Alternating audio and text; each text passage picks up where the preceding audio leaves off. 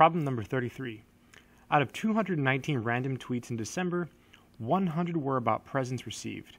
Out of 235 Instagram posts in December, 116 were posts about food. At the 1% level of significance, do the data provide sufficient evidence to conclude that the proportion of tweets about presents is less than the proportion of Instagram posts about food?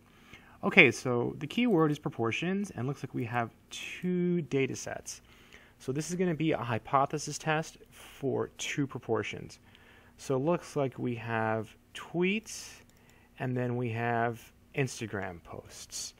So we have tweets, and then here we have Instagram.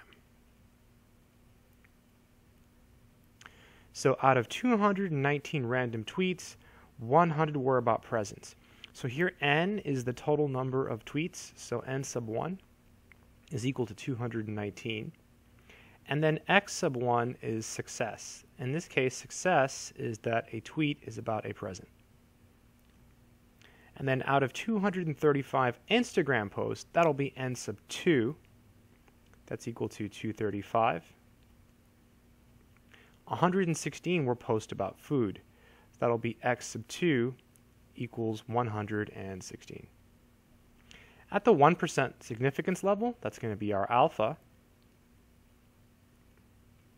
Do the data provide sufficient evidence to conclude that the proportion of tweets about presents is less than the proportion of Instagram posts about food? Okay, so since this is a hypothesis test, we should go through the 5 steps. So the very first step in a hypothesis test is to set up the null and alternative hypotheses. So h sub 0 is the null, and we have two population proportions. So it's always p1 equals p2, no matter what. And then for the alternative hypothesis, in this case it said tweets less than Instagram posts. So it's p sub 1 less than p sub 2. The next two steps come entirely from StatCrunch. Step 2 is the test statistic, and step 3 is the p-value. So I'm going to go to StatCrunch, and you go to stat, proportion stats, and we have two samples. So it's two samples, and it's with summary, right? Because we have two proportions. So again, it's stat, proportions, two sample, with summary. Then you enter all of the information. So the successes is 100. Looks like observations is 219. Then you do the same thing for Instagram. So successes is 116. Observations is 235. Good stuff. Oh, we just change this to less than. Always leave it at 0 here whenever you're doing two proportions, right? It's the same thing. If I subtract p2 from both sides here, I end up getting 0 on one side. So everything looks okay. Let's see, 100, 219, 116, 235. Good stuff. Click compute. All right, so step 2 is the test statistic. So it says z-stat. So whenever you see z-stat, just write z. So z equals negative 0.79. And then the p-value in this case is 0.2151. Good stuff. All right, step 4 is to decide whether to reject or fail to reject our null hypothesis. Whenever the p-value is less than or equal to alpha, we reject. If the p-value is bigger than alpha, we fail to reject. So in this case, the conclusion is fail to reject h sub 0. Again, if the p-value is less than or equal to alpha, you reject HO. If it's bigger, it's fail to reject. Step 5 is the interpretation. So we always start our interpretations by mentioning the level of significance. So in this case, alpha is 0.01, so it's at the 1% level of significance.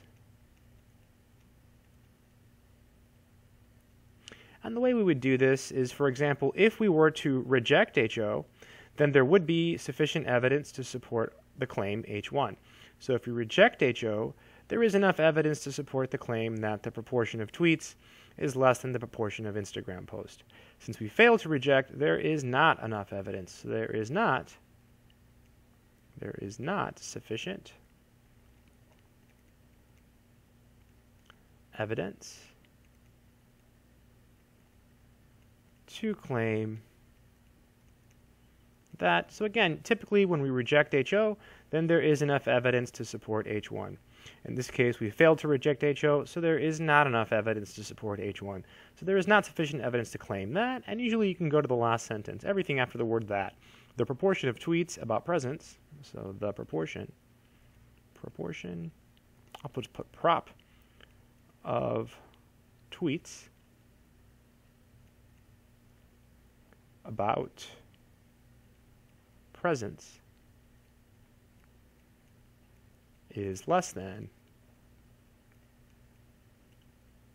the proportion of Instagram posts about food. So I'll just scroll down. Then the proportion of Instagram posts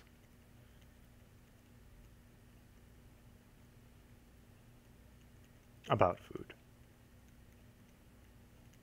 So a very typical hypothesis test. The most important thing, I think, is that you realize that it's proportions and it's two-sample. And if you get that right, the steps are always the same for all the hypothesis tests. That's it.